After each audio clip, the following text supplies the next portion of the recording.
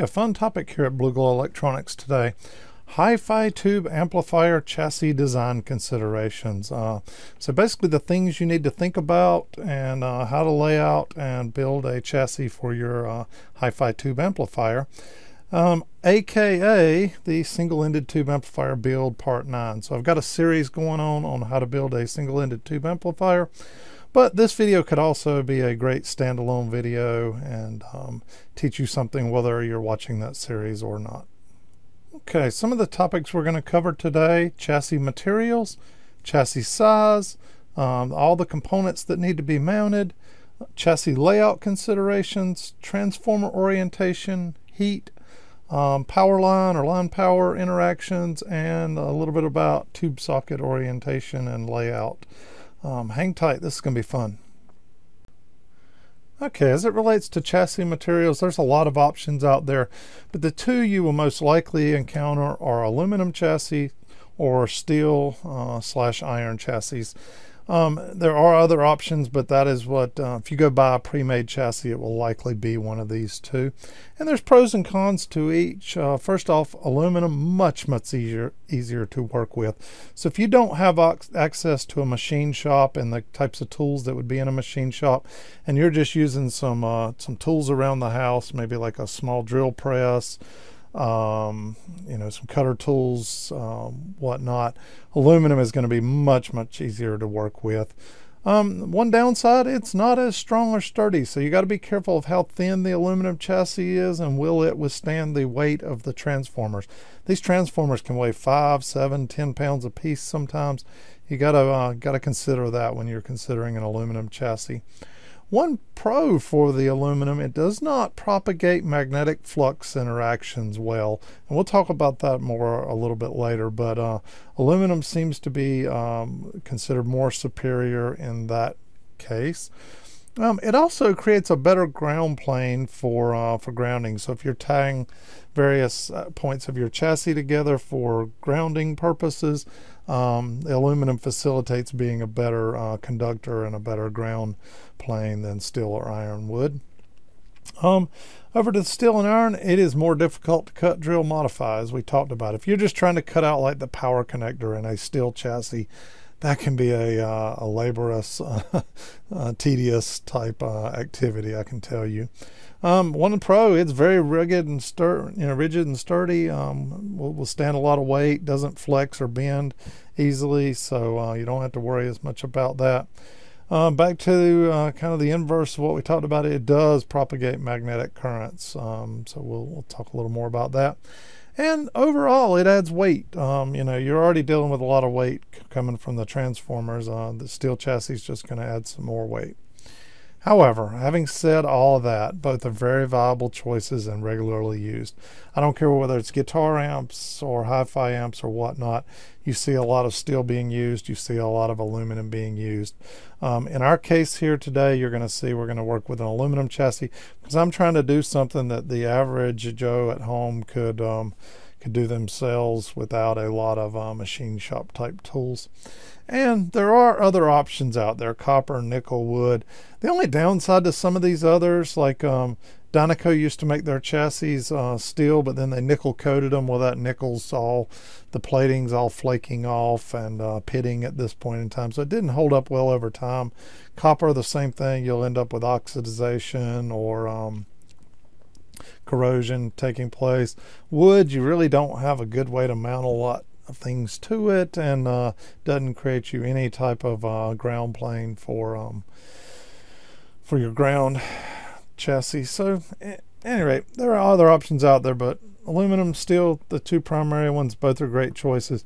My personal preference would be aluminum if I was making a choice. Okay, as far as chassis size go, you want to make sure that your chassis is large enough to work with and to give you just a little extra room so you're not working down inside of tight cramped places. The one I've chosen here, as you can see, is 12 inches wide and it is 10 inches deep, and it is actually here 2 inches tall. So that gives me enough room to lay out my components, have a little extra room here or there, as well as enough room underneath here to work with. It's a nice little chassis. It's the Hammond 1444-29 says heavy duty chassis, 0.051 inch aluminum. I wish the aluminum was a little bit thicker on this one, like more like a 0.7 or 0.8, but I can live with the 0.51. It's strong enough, you'll see here in a minute, to actually hold what we're dealing with. But that's the size chassis I've chosen. It's a good size. It'll fit well up on a desk or credenza or whatever you're putting your stereo amplifier up onto. You know, Hammond makes bigger ones. You can get the 3-inch tall. You can get much wider and longer. I just like to try to keep it as compact as I can, but yet still fit all the components quite well. Okay, one thing you've got to consider here, all the components here that kind of make up the tube amplifier, both the power supply and the internal components. You want to think about the ones that physically mount to the chassis itself. Things like this transformer here, things like these tube sockets here, things like if we put an input switch, things like this potentiometer, things like the power transformer, fuses, power outlets, things of that nature that are going to, these 10 Henry chokes, things that are going to need to physically mount to the chassis itself.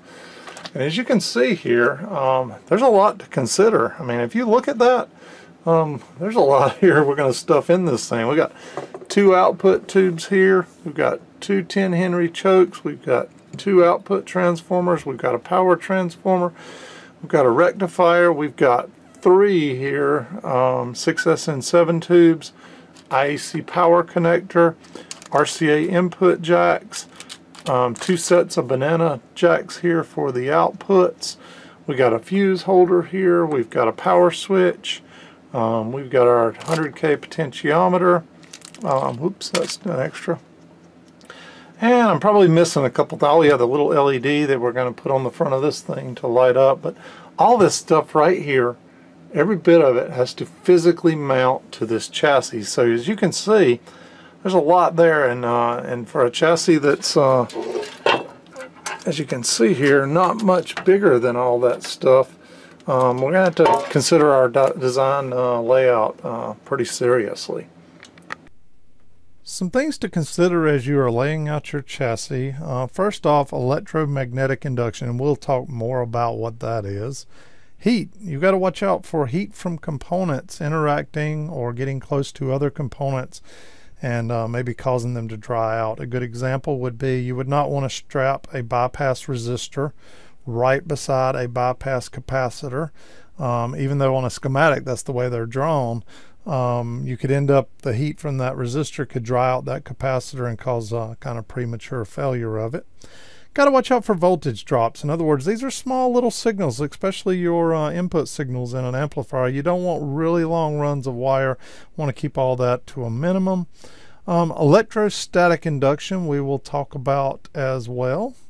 That would be things like the syncing of your cell phone in the air, or maybe the 60 hertz hum that's on your power line, getting too close to an input signal and inducing some 60 hertz hum into your overall signal being amplified. Yeah, you want to watch out for mechanical and safety. In other words, you don't want to get too close, components too close to each other where high voltage may arc over. You want to make sure you've got good grounding, things of that nature. You want to make sure you're putting a metal a lid on the bottom of your chassis or cover to make sure no one sticks their fingers in there. If you're, in the case of this 807 amplifier, if you're running plate caps up, that you're using really good insulated wire and rubber grommets so that the metal chassis doesn't cut into the insulation of the wire and start arcing. Just overall acoustical, you want to make sure this thing's got some good rubber feet on the bottom of it, and that as you walk across the floor in your room, that it's not vibrating the chassis, causing microphonics in your small signal tubes. And then finally, just the overall aesthetics. How does this thing look? So, what may be the best electrically or electromagnetically, may not be the best looking amplifier, so you got to weigh out the pros and cons of that. And we can talk about that a little more in depth here as we get into it. All right, earlier we mentioned electromagnetic induction, and what it really comes down to is something called transformer currents, and those matter as it relates to transformer orientation. So somewhere in a physics or science class in your life, I'm sure you took a battery, wrapped a coil of wire around an iron nail, and hooked a battery up to it, and all of a sudden you made an electromagnet that would pick up other metallic devices. So if you think about that, what you've got is a winding of a coil of wire wound around some type of core. Well, guess what a transformer is? It is nothing more than windings of copper or silver, typically around an iron core. And these iron cores, as you do that, they actually produce something called eddy currents. And you can see here a diagram on the left. This would be a solid core transformer, and the eddy currents in a solid core transformer get really big. And you can see kind of protruding out of them would become what's known as the the flux or magnetic currents flowing out of the iron core. And so to minimize that, people use laminated. So you have a bunch of little bitty currents, and they never get to kind of magnify themselves and get really big when you're using lamination. So laminations help reduce this some, but they don't get rid of it completely. And as you can see here, if you kind of lay a transformer out, this is a top-down view, well, this thing would actually be producing these currents to the left and to the right here, leaving out the ends of the transformer. And if you kind of laid one like this, it would actually be coming out the top, the left, the right, and the bottom. But since it's kind of flowing out the top, those currents go up in the air, and there's really no electrical components above that, so we don't really care about those. The ones flowing down, we don't really care a lot about those either, other than I can say an aluminum chassis does a better job of not propagating these to other parts of the amplifier. But what we do care about, these currents going left and right here, or from a top-down view, left and right. Those are the ones we most have to worry about. One thing that can help a little bit, but it does not eliminate these currents, is to actually use a potted transformer. In other words, your transformer is then dropped inside of some type of metal canister. And you can see a lot of the old famous transformers here, the old Dynaco, old Altec, the classic Western Electric 171Cs here. They're all potted transformers, and they not only do they help keep out dust and moisture and whatnot, but they also can help cut down a little bit on these currents. And this is a modern James transformer here that's made inside of a potted chassis as well. Something to think about. That's why you typically see most of your extremely high-end audio transformers are potted transformers. All right, first and foremost, there's a book out here called Building Valve Amplifiers by Morgan Jones. It's a great book to cover all the topics we're discussing today, plus many, many more. This book is all about chassis design, layout, physical connections, your tube sockets, gets into how to cut, proper socket connectors, on and on. How to solder well, talks a little bit about testing once your amplifier is built. But what it does not do is teach you anything about amplifier design. But I actually like the fact they made this a separate book. If you get a chance, pick one of these up. Morgan Jones, these books are all made in the last 10 years or so. Pretty good stuff. Morgan also made a book here called Valve Amplifiers. This is the 4th edition, and this is kind of the de facto standard for a good electrical engineer on all types of circuits, circuit design, circuit consideration. I will tell you, it's a step above what the average person that has never had a lot of math background, physics, and or maybe electrical knowledge. But you probably still learn a good bit just to really understand everything in this book. It may take maybe some electrical classes or some good math and physics. But Anyway, grab that book if you get a chance. It will help you a lot with chassis design. But let's talk a little bit about, if you'll remember, this was one of the transformer options we had. It's the Hammond 6K7VG. It was actually the least expensive option we could have went with when we were speccing out the 807 amplifier. And these EdCore transformers were a low-cost option for a, if you'll notice, these are the GXSE 15-8-5K. In other words, primary 15 watt, 5,000 ohms on the primary and 8 ohms on the secondary. Great little transformers for what we need here. But you notice how I've got these things laid out right now? This is the least optimal way we could possibly lay these out and put them on the chassis. And why is that? Remember earlier we talked about these currents, electromagnetic currents flow out of the transformers this way. The same with this transformer. They flow out this way. They're coming out the tops here. We don't really care about how they come out at the top or the bottom, but what we care about is this, because this power transformer and the currents it's producing is going to interact with the currents flowing in these output transformers, and it could actually cause you some issues of hum. If you ever taken two electromagnets and tried to put them together like this, if you'll remember, you get a lot of resistance. Well, that resistance plays out in your audio world as hum. So two ways to fix this problem that you've got when you're designing this amplifier. First and foremost, you could turn the transformers this way, and then you're at 90-degree angles. You've got your currents flowing this way and current flowing this way, and they're not interacting with each other, and you would be good to go. We'll talk in a minute about why this may not be the optimal layout, though.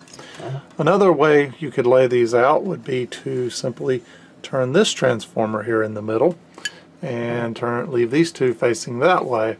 And in my opinion, this is the optimal layout for this chassis if you were going with this style transformer. And we'll talk more about why here in a minute. And let's take a look at what we actually decided to use, which was this Classic Tone 40-18029 transformer. And remember, it'll actually mount in here like this, top down. The good news is, take a look. We've got the currents flowing out of this, even though they're flowing in the same direction here as this transformer, they are at completely 90-degree angles to each other. So they kind of, there's a built-in canceling effect there. If I was to turn this transformer this way, it would be bad news. But we'll actually mount that thing. I'm going to sit it upside down here just to kind of represent. So you'll have currents flowing in this plane here, but you'll have currents flowing in this plane out of this transformer. Optimal, in my opinion, all the way around. I really like this design and layout. I will say the one downside to this transformer versus this transformer, this one all you have to do is drill 4 holes here to mount it, and then one big hole in the bottom here for the wires to go through. This one you're going to have to cut out a a big chunk of chassis, a little square like this, for this whole thing to drop down in, and then you're going to have to put these squares there. If you're working with steel, that's a pretty tough job, but since we're using an aluminum chassis, it won't be all that bad. We can use a nibbler to do that with. But we just got done talking about what was called electromagnetic induction, right? And we talked about interaction between the power transformers and the output transformers. Another thing you have to consider that I had on my little syllabus was the interaction between output tubes and transformers. And if you'll notice here, I think it's on page 10 or so. Yep, right here on page 10 of Morgan Jones' book up here. He shows you right here beam valves and mains transformers, and there's a whole section in here he talks about this, but you can see how the little currents are flowing out of this transformer, right? And he says here what you do not want is your beam forming plates of your of a beam triode or tetrode being affected by those actual currents. So having these transformers turned sideways like this, and then you would have your tubes right here, these currents could interact directly with the beam forming that's taking place inside of a beam tetrode or pentode. These 807s, any type of compactron tube, KT88 would be a great example of a tube you would not want to do that with. So I think your ideal scenario is to kind of keep it like this, keep the transformer going in a different direction, and then you can mount your tubes just like that. And one last thing on this transformer orientation topic. I thought this was pretty interesting. It's a February 1929 Popular Science magazine. You can Google for it, but it's basically saying useful transformer test. And what they talk about here is basically you connect 110 volts, just your primary, across the input of all your transformers, like I had on the bench right there. You connect 110 volts across each one of them. And then across the outputs of one of the output transformers, you would connect basically a high impedance headphone, just a set of plain old iPhone headphones or something. And then you basically just start turning and orienting the transformers to see what interactions between them, and you'll actually be able to listen to the hum. And you want to orient these things until you've minimized the hum. And you may be saying, "Wow, why would somebody use this article from 1929?" Well, I can tell you that people do. Out on some of the more prevalent tube gear builder websites, they talk about using this technique that was originally founded here in this article. But you know, something to explore. I'm not going to go into all the details of it, but if it piques your interest, you can start Googling it. There's a lot of info out there on it. But it's kind of a more more scientific way of making sure that you're reducing as many of these transformer interactions as possible. Okay, let's talk a little bit about heat. So one thing I forgot to show earlier, and all those components that had to be figured out where we're going to mount them, is two of these. We're going to have a couple 32s at 50 volts here, and if you'll notice, in the schematic they had 33s, but the 32s will work just fine. But you're going to end up with 1, 2, 3 of those, and you can get 2 inside of one, but you can't get 3 inside of one, so I'm going to end up with 2 of these. And what you would not want to do is, let's just say, mount this close to that. This tube's going to produce heat all the time. You do not want your capacitors getting hot. Or the same, don't mount it right next to a transformer like that. You might want to leave, you know, a ½ inch of space there. Or if you were going to mount some of these, you know, give it a little room like that, a good inch if you're away from power tubes. Because heat is the #1 thing that causes capacitors to dry out, break down, and fail on you prematurely. Similarly, you're going to be mounting things like this power transistor. Well, let me show you here. In the schematic, you actually see here 100 microfarad at 63 volts in parallel with this 390 at 10 volts, right? Well, wow, that would if I did exactly what the schematic showed me, it would look just like that, right? They're right in parallel with each other. The downside is this resistor is going to produce a lot of heat. It's going to dry this capacitor out really fast. So you're going to want to keep these things a good, you know, finger length apart between each other here, and not have them side by side like this. Similarly, you've got another point right here in the schematic, this 100 microfarad and this 82 ohm. You'd not want to do the same thing there. And likewise, this capacitor, I mean, this resistor in general is a power resistor, and it's going to produce some heat in and of itself. So wherever you mount that inside the chassis, one, mounting it to the chassis helps the heat dissipate a little bit into the chassis. But two, you would, you know, keep components away from that. Give a little spacing on either side. Similarly, between the power transformers, sometimes they produce a little bit of heat. Certainly this rectifier tube will produce some heat. Would not want this capacitor, let's say, right there, right up against that thing. Okay, something to think about here is your AC power interactions with other components inside the amplifier. So one of the things you're going to want to do is keep your AC power feeds, which have 60 Hertz AC on them, as far away from these input tubes right here as well as any, let's say the RCA jacks that maybe would feed these input circuits here.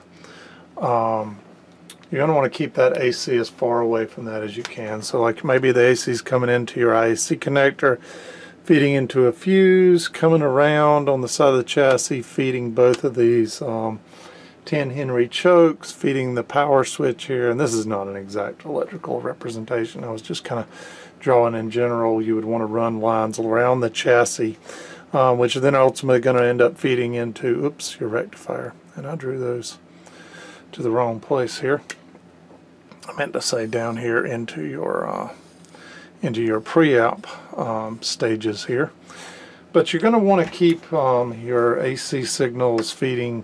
You got to think about where those AC signals flow. Power line, fuse holder, chokes, power switch, rectifier. This whole space right in here is dealing with the 60 hertz hum here, as well as some feeds that would actually end up going along here and into the power transformer. So anywhere you do have to make a crossing of power lines and signal, you want to do it like I did right here at 90-degree angles.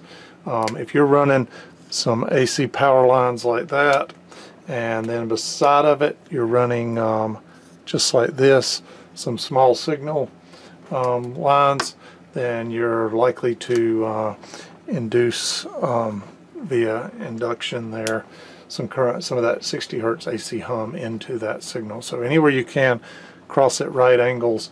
The other thing would be anywhere you're running small signal lines like this, try not just to use, you know, a plain old wire like this. Try to use shielded cable that you would ground on both ends, and then on the inner center conductor would be where your actual signal would flow. But just something to think about. The book will talk more about it if you pick up Morgan Jones' book, but you're going to want to try to keep this AC away, especially from your small signal, because that's where that small signals might get induced and amplified really big. By the time you get to the output tubes here, you may be dealing with a I'll just say a 20 or 30 volt peak to peak audio signal. Just a small little microvolt signal is not going to cause that much interference at that point. But if you're playing with it up here on the input, it could make a big difference, because then that AC hum is going to get amplified all the way throughout the amplifier. All things to consider. Okay, and finally just the overall considerations of how to lay things out. I think this in general is what I've decided to go with. As you can see, we've got the mains power transformer here in the middle, the two output transformers to each side of it. I've then got the two 807s sitting in front of that. About a ½ inch away from the mains there, I'm going to put the rectifier tube. And then up from that a little bit, somewhere along in here, I'm going to put in place the three 6SN7s that we'll need. And if you'll remember, these chokes have got to mount underneath the chassis. So this will likely go underneath about right along in here. And you have to consider what's underneath when you're mounting things on top. In other words, you couldn't have this underneath the chassis right here and then decide to put a tube right there, because the tube would the pins would protrude downward through the chassis and to the top of this. So you kind of have to take into consideration what's on top and what's underneath when you're doing your ultimate layout. Similarly, this choke over here will sit in this corner. These chokes are eating up a good bit of my valuable real estate. I'll likely end up with a power switch way over here near one of these, mounted in here near one of these chokes. Matter of fact, I may take that choke back far enough to just put it right along in here. And then I'm also going to have this potentiometer I've got to worry about somewhere in here. Probably mount it along in there and maybe put the little LED over there.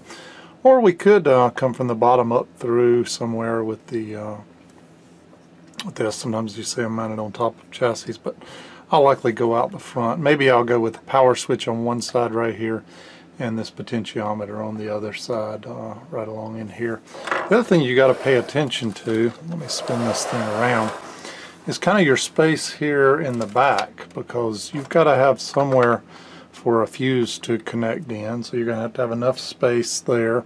That's the reason I moved this transformer forward a little bit.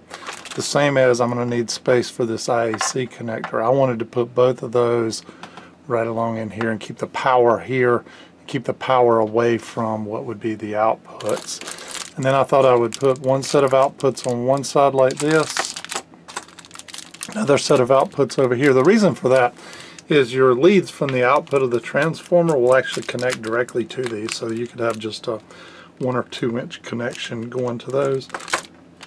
And then I've got to figure out where I'm going to put these RCA jacks. My guess is I'm going to come over here on one side and go up and down with one on the top and one on the bottom, and keep it kind of away from this power section. Keep it over here closer to one of the output transformers is kind of what I'm thinking at this point in time. So I intentionally did not slide all that all the way to the back. I'm going to leave a little bit of space here to be able to put in the fuse holder and IC connector. And then I've also got to consider, where am I going to run my leads up from here up to the plate caps that will have to connect on top of these tubes.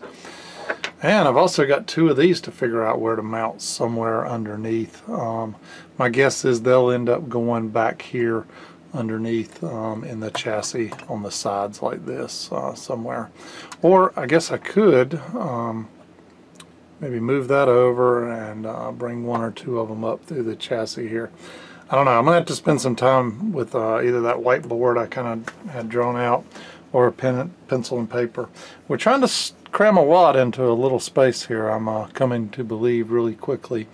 But I'd rather have it a little bit compact like this than all sprawled out and being a chassis that's so big that it just isn't functional or doesn't fit well on your bench. But hopefully you've learned something today. There's a lot to be considered. You know, one thing is I could not use this ST style bottle and just use a plain straight sided 5U4. That would take up less space. I could also switch away from the 5U4, maybe go with a GZ34, which would take up less space. It's about the size of one of these, and I could end up with it right along in here, and then maybe the capacitors there. But then I'm changing the design of the circuit, and I think I'm trying to keep this thing as original as possible. Thanks for watching, everybody. Hope you learned something about amplifier chassis layout and considerations. And then if you're watching the single-ended 807 tube series, this is part 9 in it. Part 10 will be coming up soon, hopefully, where I actually mark this chassis, drill it all out, and start mounting this stuff and wire this thing up and get it working. Thanks for watching, everyone.